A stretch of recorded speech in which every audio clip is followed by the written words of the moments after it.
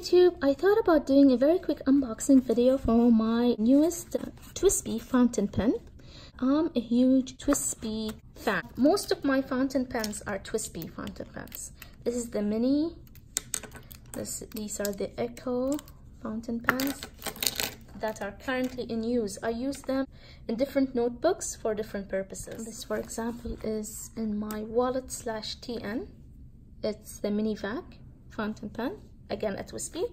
In my experience, they write beautifully, and that's why I love these pens. I do love the fact that you can see your ink in there. I love this idea.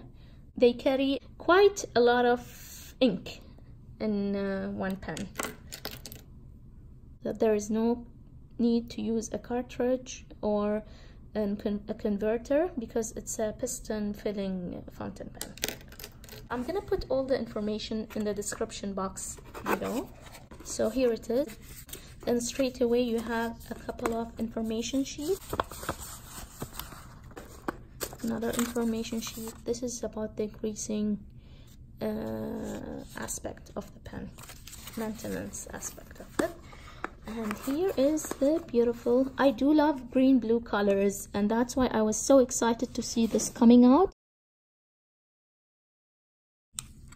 Here is the beautiful pen.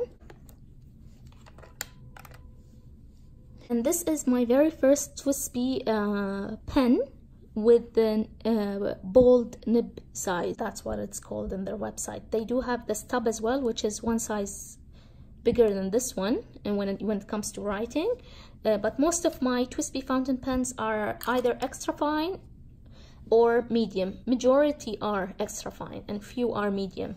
I have a purpose for this one. I told myself that I'm gonna use it in my gratitude journal along with my classic Twsbi fountain pen.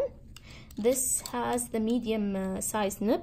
Most of the days I find myself writing a lot in one page, but some days I won't have a lot to say. There will just be a couple of things that I want to say. Here is where I'll be using this pen. I wasn't sure if it was gonna fit in my pen holder, but I'm glad that it does fit, because it's really useful since I don't have a pen loop or any space here to carry my one pen. Now there are two, so this will be very helpful. I'm gonna fill it up with this ink.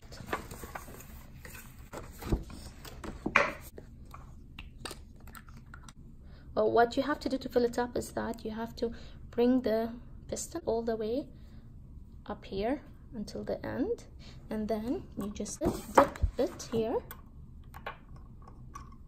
and you bring it back up.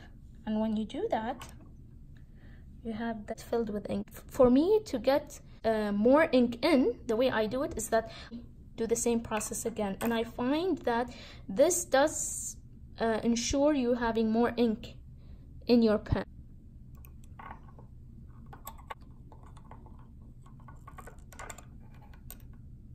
I'm not sure if you can tell, there is more ink than the first time I tried. So I cleaned the pen up. Now a little bit of a writing test.